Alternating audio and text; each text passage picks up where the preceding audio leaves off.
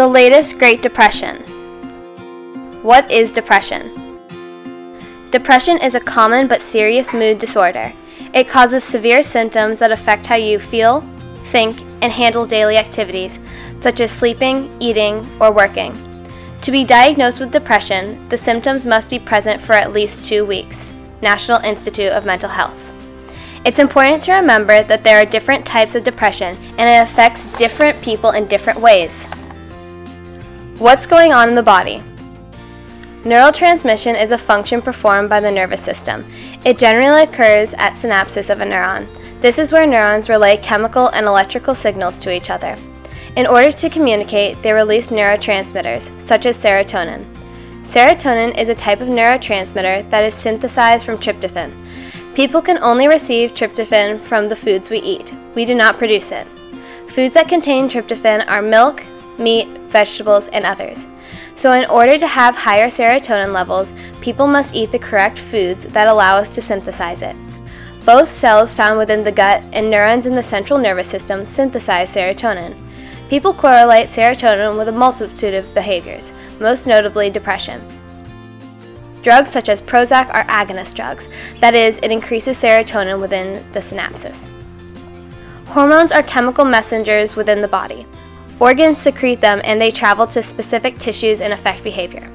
Hormones and neurotransmitters are similar in that they both send messages, except hormones send them through the bloodstream. Hormones and neurotransmitters cooperate with each other. Stress hormones, such as cortisol, can have short-term or long-term effects on the brain. In response to cortisol, the body can shut down immunity and reproduction so that all energy is focused on the stress a person is facing. Scientists found a certain correlation between neurotransmission of serotonin for people with a certain allele and depression. The gene is called the serotonin transporter gene, and the different alleles a person can have, or polymorphisms, are the LL, SL, and SS alleles. People with the SS allele have transcriptional inefficiency, which means their brain doesn't get enough serotonin. The CASPI study shows a correlation between having the SS allele and depression. The conclusion is that if a person has the SS allele of the 5-HTT gene, they can have a higher reactivity to stress, which puts them at risk for depression. Gene-environment correlations demonstrate how people with a genetic risk can have more sensitivity to specific environments. Epigenetics, factors beyond genes, can express and stop the expression of genes. It is important to note that genes cannot affect behavior unless they are expressed. The environment and surroundings of a person also play a role into gene expression. Once people realize that having a gene does not mean they are condemned to expressing it, they can take steps in order to prevent the gene's expression. They could change their diets, try to limit exposure to chemicals, or even just try to be conscious of stressful environments. Neuroplasticity is the brain's ability to reorganize itself in response to the environment throughout the lifespan. Neuroplasticity occurs normally in the nervous system, and it's what allows our brains to be adaptive. Referring to the Tau experiment, which compared the brains of adolescents with depression and with normal brains during an fMRI while taking Prozac, people find it's justifiable that Prozac causes neuroplastic changes, normalizes the brain, which leads to lessened depression. Depression prevalence rates. 1 in 5 people will experience clinical depression at least once in their lifetime, with major depressive disorder affecting almost 15 million Americans every year, around 7% of the adult population. While a large number of people experience depression, only around half of those who are depressed seek help or treatment. Among those, roughly 54% of Caucasians, 40% of African Americans, and 34% of Mexican Americans with depression seek help. Once they reach puberty, women are twice as likely to develop depression than men. Common factors leading to this are puberty, menstruation, pregnancy and childbirth, and perimenopause and menopause, all of these factors dealing with hormonal changes. Regarding depression in men are more likely than women to mask depressive symptoms and avoid seeking help. Depression among adolescents and young adults. There has been a seen increase of depression among adolescents and young adults. From 2005 to 2014, there was a 37% increase of adolescents reporting a recent period of clinical depression. In 2015, roughly 12.5% of adolescents ages 12 to 17 experienced at least one major depressive episode in the past year in the United States. One risk leading to this increase is sleep deprivation. Sleep deprivation has not only been seen to increase one's risk for depression, but also increase the likelihood of a depressive relapse. Due to the improvement of technology and increase in social media use, adolescents tend to stay up later and wake up later on weekends than they do on weekdays. This sleep timing reduces the likelihood that adolescents will obtain proper amounts of sleep. In the National Sleep Foundation's Sleep in America poll in 2006, it was found that teenagers used an average of 4 electronic devices after 9 p.m. This use of electronics is said to disrupt sleep, as correlation was found between watching 3 or more hours of television and difficulty in sleeping.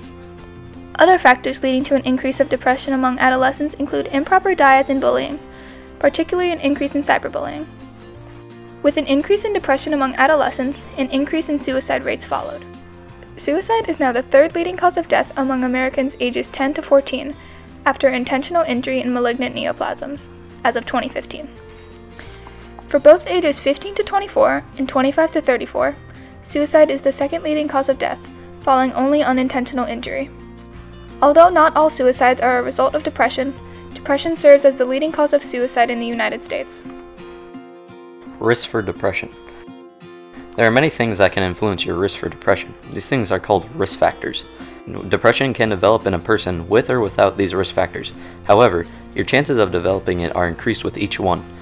Some of these risk factors include stressful events, family history of depression or other mental problems, physical disorders, genes, and diet.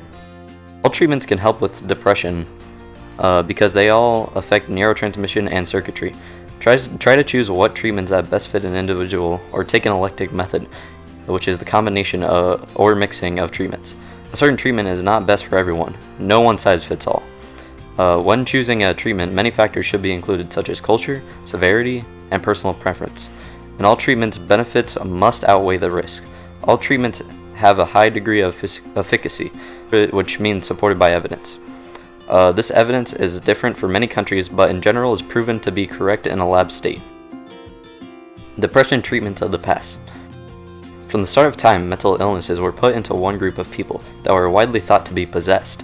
This way of thinking progressed for a great amount of time until the Renaissance.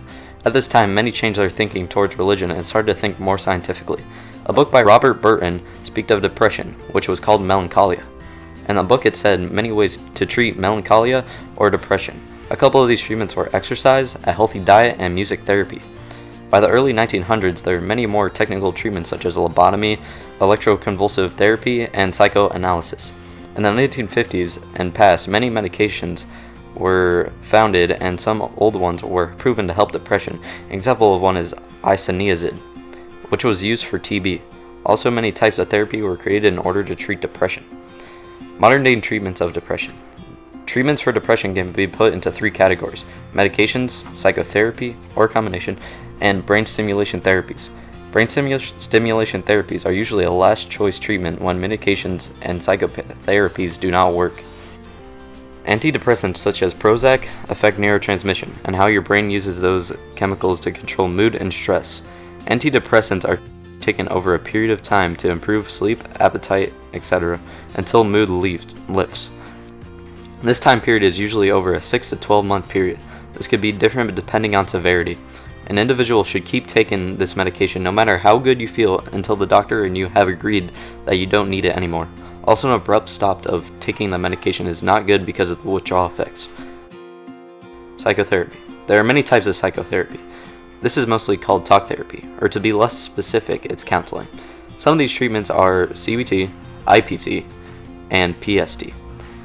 Cognitive behavioral therapy helps to change negative thinking to be more positive. Interpersonal therapy helps a person with troubled relationships. Problem-solving therapy helps a person deal with stress and other events that may cause risk to them. Brain stimulation therapy. This primarily includes electroconvulsive therapy. Recently, ECT has been very effective and is more humane.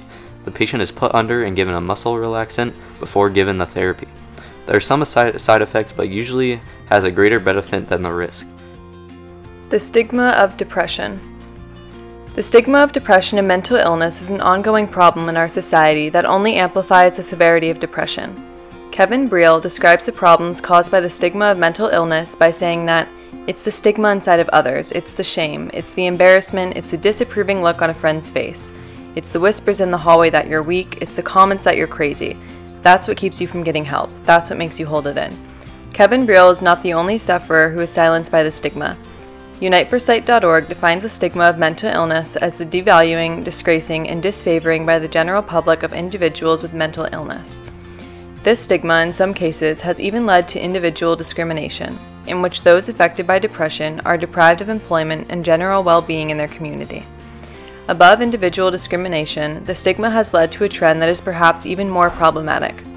As previously mentioned, around half of those affected by depression don't seek help, often in fear of what others will think. Until we erase the stigma of mental illness, depression rates are not going to change.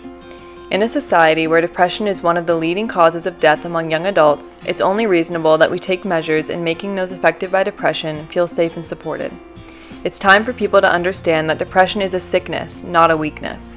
As Kevin Briel pointed out in his lecture on depression, we are so accepting of any other body part breaking down except for the brain. And that is ignorance in our society that we must overcome if we want to see any change in this problematic epidemic. The first simple measure that we can all take to eliminate the stigma is to educate ourselves and others. As a society, it is our responsibility to grow a better understanding for depression. After we educate ourselves, we need to take measures that extend beyond simple wishful thinking. We need to take action and stand up for people suffering from depression and know how to help, rather than turning away in judgment. Simple steps like these will make a big difference in how depression exists in our society and how we choose to react to such an important illness.